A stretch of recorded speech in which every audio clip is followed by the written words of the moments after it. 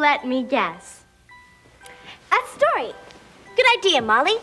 Hey, we can cuddle and relax, and I'll read you a story. Now, let me just borrow these. Thank you.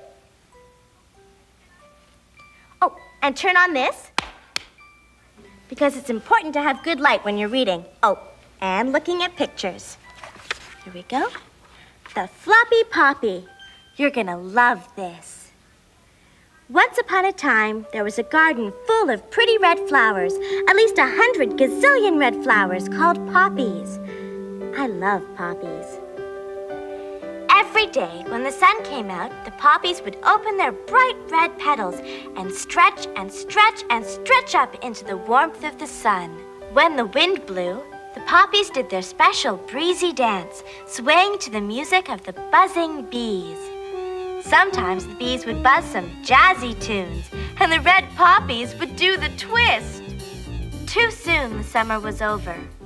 Chilly breezes brought shivers to the garden. Brrr!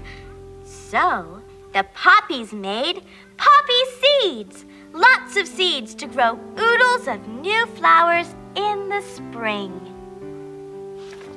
Smart, eh? Imagine, one tiny seed could turn into a whole beautiful flower. What if, one blowy day, a little seed got carried up, up and away in the wind, spinning and twirling, until at last it landed, KER-PLUNK, in a faraway place. The little seed shivered and then snuggled into the ground to keep warm, and then it went to sleep. It didn't go skating or tobogganing or anything. It just slept all winter long. In the springtime, when the warm sunshine woke up the sleeping garden, the little seed opened and a beautiful green seedling curled up and up to the light of the sun. Love to stretch. And a brand new poppy was born.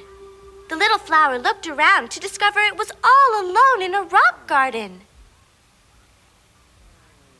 Way across the garden, the little poppy could see a crowd of other poppies having fun, swaying and twisting. It was poppy party time. Our little friend wasn't invited. Hey, what's the big idea? I'm all by myself. Oh, hello? Hey, everybody, over here. It's me, Poppy.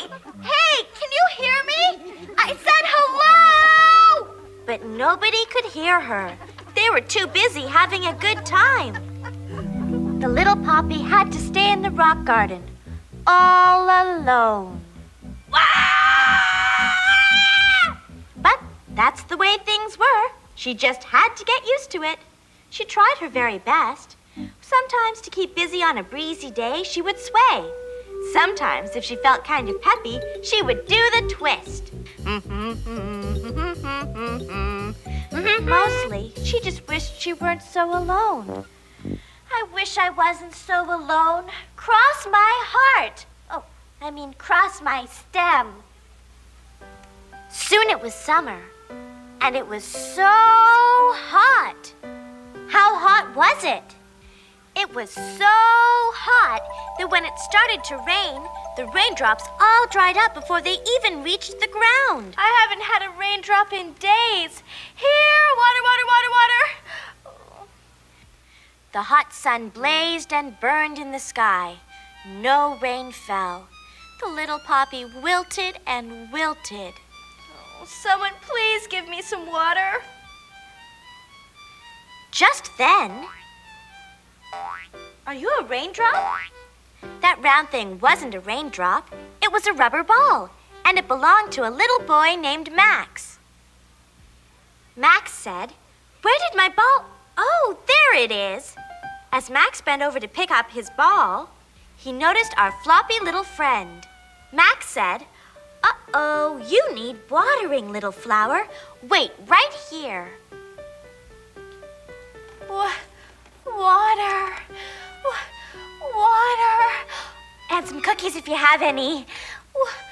Water. So Max got his watering can, and a cool spray of wonderful wet water poured down all over Poppy. Through her roots she drank, and up she popped. Ah! And Max said, "Little flower, I promise to water you every day so you won't be a floppy poppy anymore. We could be friends." And they were. And the little poppy was never lonely again. Oh, tomorrow bring your lunch and we'll have a picnic, okay, Max? See you later! And that's the end of the story. Well, did you like that story, Molly? Mm-hmm. That poor little flower, stuck in the ground like that. Boy, am I ever glad I have feet instead of roots, aren't you?